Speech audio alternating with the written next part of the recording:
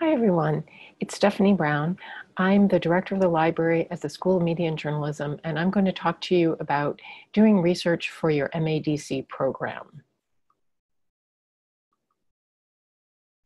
And you may wonder why you need to learn about the library. And the short answer is because finding quality research online is really hard. And you are going to need to do that for your MADC program. And what I'm going to do is teach you how to find really good material and save time and money.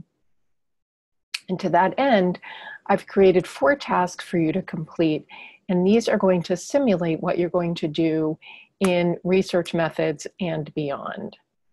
The 4 tasks are, you're going to find the full text of 4 articles.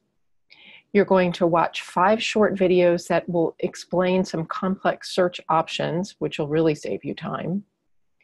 You're going to find articles for a literature review, which is exactly what you're going to be doing in Dr. Camello's class. And then you're going to chat with some of us at the Park Library, and we are going to help you get unstuck if you get stuck in any of the first 3 tasks. The deadline is before orientation on August 13th. Task number 1, you are going to find 2 what we call known items. This is scenario 1.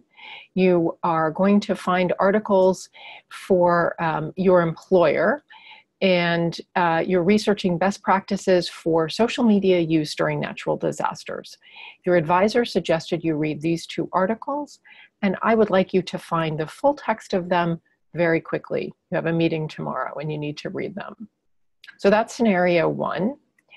You can look anywhere you want for these articles. You can look in Google, free and easy. On the other hand, it's overwhelming, lots of information. Same with Google Scholar. It's maybe a little bit smaller, but still can be overwhelming. And the articles are not necessarily free to you in Google or Google Scholar. EBSCO is a library resource that I'm going to teach you how to use. It's my favorite. It's free to you. It's not as intuitive. That's the downside. You do get more precise results, and the articles are free to you through the UNC library. So that's why it's my favorite. All of these are available at a library portal that I've made for your class. Here's the URL. Here's what that page looks like. And if you scroll over here and down, you will see an option to search EBSCO and an option to search Google Scholar through UNC. Task number 2 is to watch these 5 short videos. Total, it's about 11 minutes, and they are going to explain some complex library tips and tricks that I'd really like you to know how to do. Task number 3 is to find some articles on your same topic. You're still doing social media use during natural disasters. And the scenario here is that you're doing a literature review on the topic, and you need to find 4 scholarly articles, 1 each, 1 experiment, 1 interview, 1 survey, and 1 case study. You can use Google or EBSCO. I recommend EBSCO, but I know a lot of people like Google Scholar. When you find the articles, use EBSCO or Google Scholar or your own knowledge or experience to save the articles for orientation. In EBSCO, that's library hack number 3, the video. Reformat the articles that you found in APA format. You'll need to do this for your literature review. That's library hack number 4, to do that in EBSCO. And if the full text isn't available, how would you obtain it? That's library hack number 6. Do take notes. You're not going to remember all the stuff that you've done, and I want to talk about this in orientation to really give you a good grounding in how to do this. So do take notes.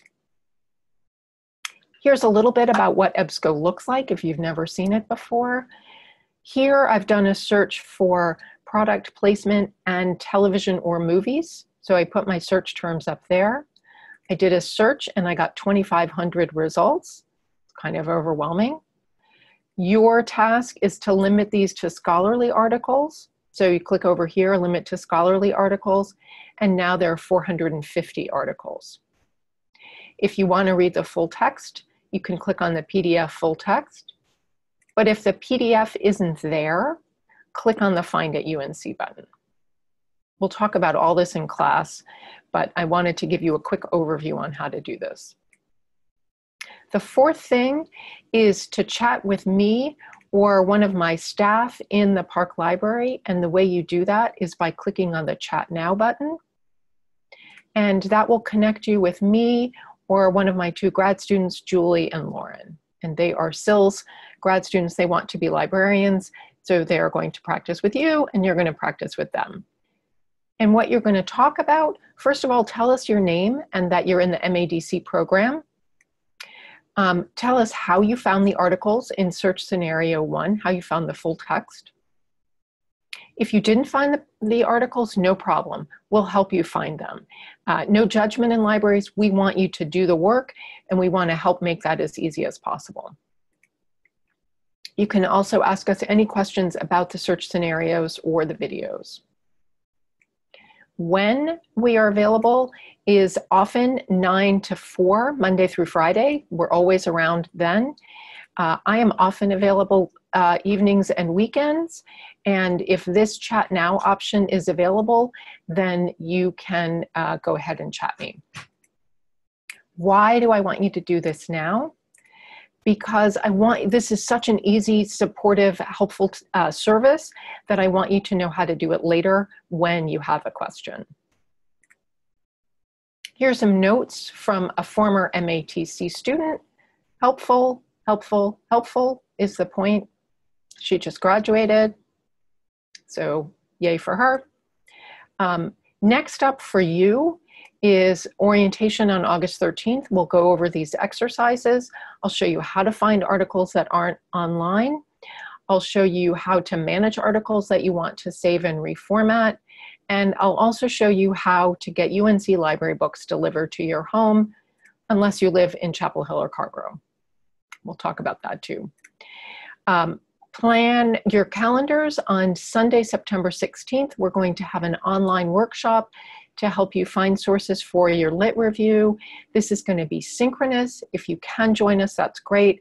If not, I will ask you to watch the recording.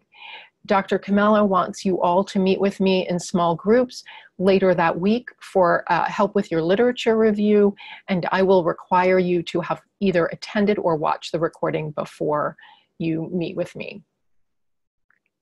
And if you stuck with me this far, here's a little bonus.